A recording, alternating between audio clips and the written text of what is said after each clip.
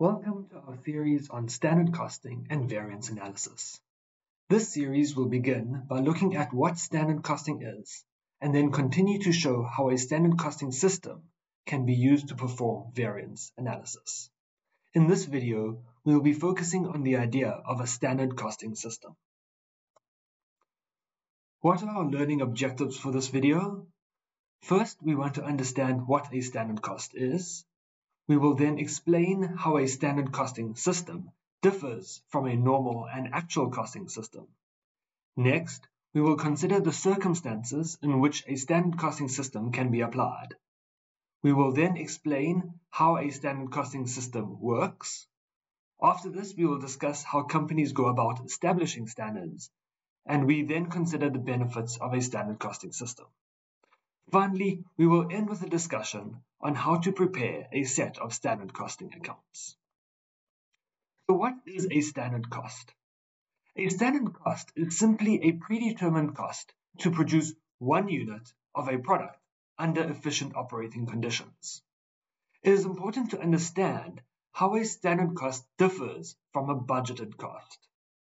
A standard cost is a predetermined cost per unit, while a budgeted cost is the expected cost for the activity, operation, or process in total.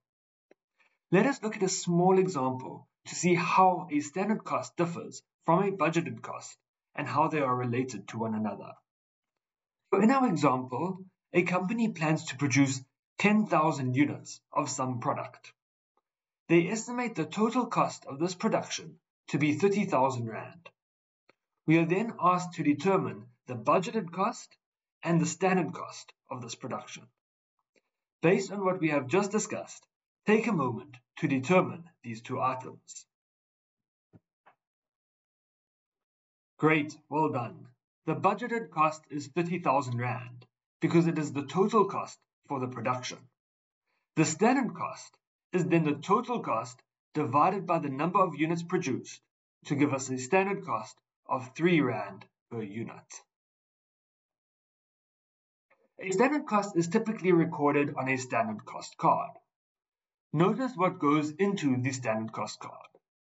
First, we have a quantity standard for each type of material, labor, and manufacturing overhead used. This quantity standard provides us with details on how much of a resource a unit of production requires. We also have a price standard per each individual unit. This details the costs of one unit of resource required. So the standard price of materials is 40 Rand per kilogram of direct materials. The standard price of labor is 30 Rand per labor hour. And the standard price of manufacturing overheads is 15 Rand per hour. If we multiply out the standard quantity and price standard, we get the total per unit for each component of the product. These are then summed together to provide us with the total manufacturing cost per unit. Now that we know what a standard cost is, we need to be able to explain how a standard costing system differs from a normal or actual costing system. So we already know that a standard costing system uses a predetermined cost for materials, labor, and overheads. An actual system, as its name suggests, uses the actual costs of materials, labor, and overheads. So what about a normal costing system then? A normal costing system uses actual costs for the direct items of materials and labor. However, it uses predetermined costs for the allocation of fixed overheads, which is why we will get an under or over recovery. An important consideration is whether the use of standard costing is allowed for external reporting purposes. Let's look at IAS 2, paragraph 21. We see here that the standard costing method is allowed if the results approximate cost. The accounting standard then explains to us what they mean by standard costs, which is the same as what we have already discussed. Finally, it notes that these standards must be regularly reviewed and updated in light of current economic conditions. This is an expectation of any standard costing system. So now that we know the difference between the different costing systems, we need to ask ourselves when a standard costing system would apply. A standard costing system would be useful in a standard cost center. So let's unpack what a standard cost center is. First, a cost center is a responsibility center where the managers are only accountable for the costs directly under their control. A standard cost center, then, is a cost center where the output is measurable and the input required for each unit can be specified. Based on this, a standard costing system is best suited when the input can be specified and the operations are common or repetitive. These conditions allow for standards to be set. These conditions typically occur in a manufacturing environment, so standard costing systems are typically applied to manufacturing activities and not to non-manufacturing activities. However, in some cases, they can be extended when the conditions are met. So how does a standard costing system work? The first step is to establish the responsibility centers. A responsibility center is any department or division in a company where an individual manager is responsible for that department or division's performance. Once this has been done, we can set the standards.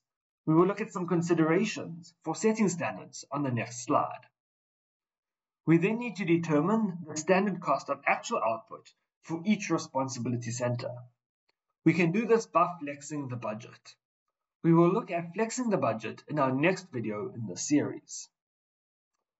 After we have flexed the budget, we compare the standard costs of the actual output to the actual costs incurred to determine any variances. The calculation of variances will make up the majority of this series on standard costing and variance analysis. Once we have calculated the variances, we need to investigate them and take corrective action. We will discuss the principles of which variances to investigate towards the end of the series. Finally, we need to continually monitor and update the standards to ensure they remain reflective of efficient operating conditions and the prevailing economy. There are two primary approaches now to setting standards. The first is to use historical records. This is where we use historical information to estimate the current standards.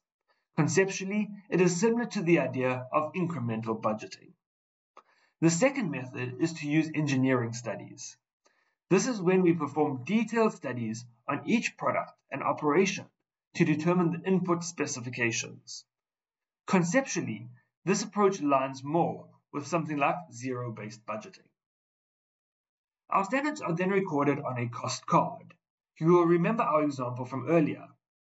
When setting our standards, remember that for each input into the product, we will have a quantity and price standard. Our quantity standard needs to consider issues such as the quality of our materials, labor, and machinery, any expected wastage, the effects of learning curves, the skill levels of our staff, and any unavoidable idle time.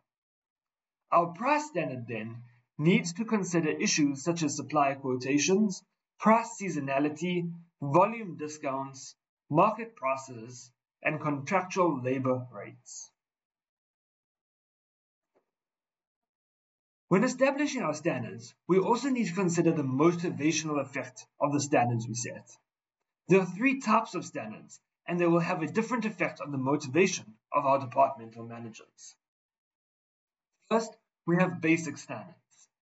Basic standards are typically standards that are left unchanged over long periods of time, maybe only adjusted for inflation.